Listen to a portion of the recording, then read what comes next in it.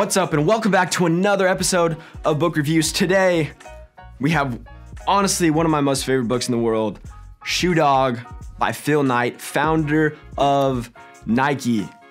Guys, this book is incredible. First of all, I love it because it's not a 12 steps to things Nike did to succeed.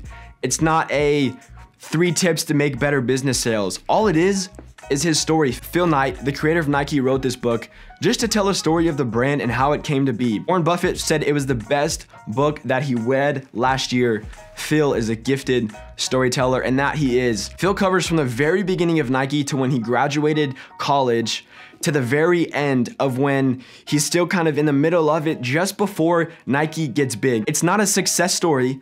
It's not at all that. It's how did Nike get started and how did it build from where it was. Phil just flew across the ocean, landed in Japan, and just had a meeting with some shoe executives. He said he had this business back home. He had offices in Portland called Blue Ribbon, and he was trying to get hooked up with the distributor, and he had none of that. He lived in Hawaii for a couple months before he just flew out to Japan, said he has this whole thing.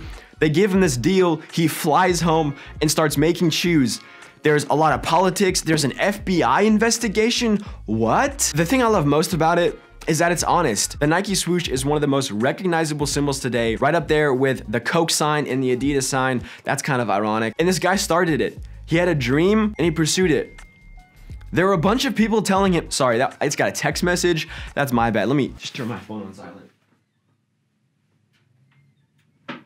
There's a bunch of people telling him, no, you're crazy, including his dad. And he kind of listened to it. He took the good advice that he could, but still, he just kept his head facing forward and went on this journey. I think I finished this book in about a week or so. It's not, like, it looks big. There's a lot of words on the pages, but it's such a fun read. Like, all it is a big giant story. So you kind of get wrapped up in the story of how this company started. There's a couple life and leadership applications found in this book that are very in context, which is cool because it's not, oh, do this and you will be a successful business entrepreneur. It's just his story and you learn, he did this and that happened, so I'm gonna do this in this situation. The back says, young, searching, fresh out of business school, Phil Knight borrowed $50,000 from his father and launched a company with one simple mission: import high quality, low cost running shoes from Japan. The Cortez was the first shoe Nike came out with as running, and now it has shoes like the Flyknit, the Vapors, partnered with Fear of God to have like a street casual shoe. So Nike's come a long way, and it was really, really cool to see where it started. If you've read this book already, go ahead and comment. What are your thoughts? What are your takeaways? I've met a couple people who actually don't like Shoe Dog because it's not the story of how Nike became successful.